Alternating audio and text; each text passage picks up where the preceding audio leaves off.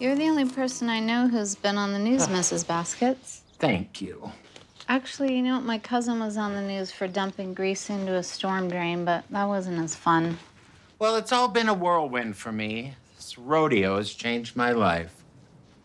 You're like Cinderella, and I'm one of those helper rats. Ow!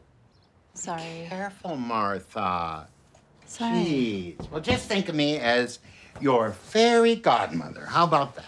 Okay. You know, I hope you're not too hard on Chip if he can't find any clowns. I know he's been trying really hard. Well, I hope so. I bought the place for him. Oh, shit!